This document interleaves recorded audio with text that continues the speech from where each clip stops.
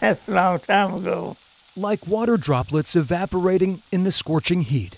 After I finished high school in 41. Years can seemingly disappear just as fast. That's when I was 6 years old. William Charles doesn't know where the time has gone. I had a bicycle and I put a many a mile on that thing. Delivering newspapers. The Hampton native who lives at the Chesapeake and Newport News is turning 100 years old. I never thought I'd do it. I didn't think I'd have lived this long. When you take into consideration what his first job as an adult was, Mr. Charles was lucky to reach 20 years of age. And I heard about Pearl Harbor, so I knew what was going to happen then. 6 months after graduating high school, William was off to war.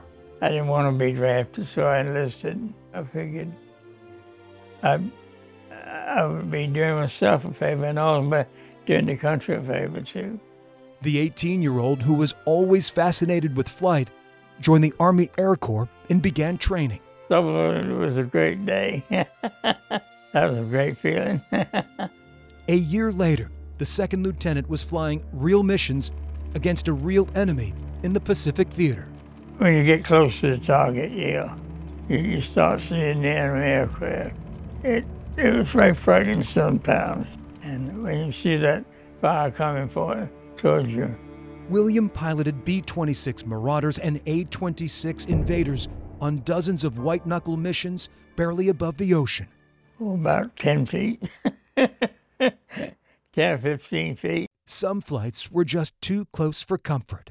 It was skip bombing, what they call skip bombing, where you go in real low and just skip the bomb into the beach. That's where we did a lot of that.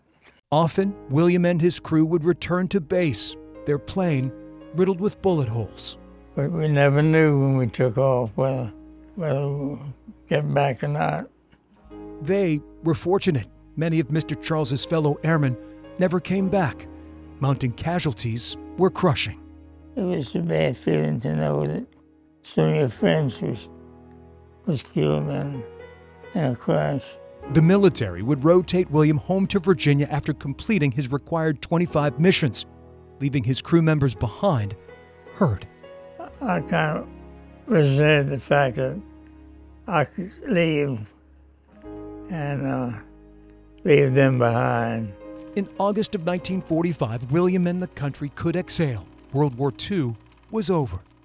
It was great to hear that the Japanese had surrendered. Following the war, Mr. Charles attended college, married, and had 2 children. He worked at what was the precursor to NASA. He would eventually manage and then own a lumber company. Well, it's all been very well, I think, good.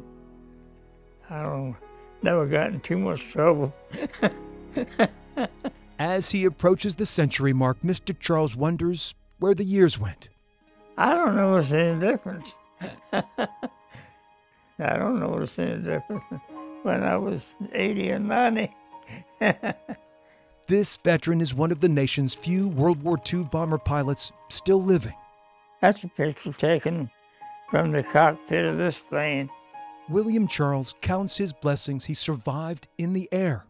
Yeah, it did. It was a good airplane. It gives him an opportunity to look back on his life well lived on the ground. Well, I felt I accomplished a little bit. Well, great. I was glad I did. I was glad I was able to serve.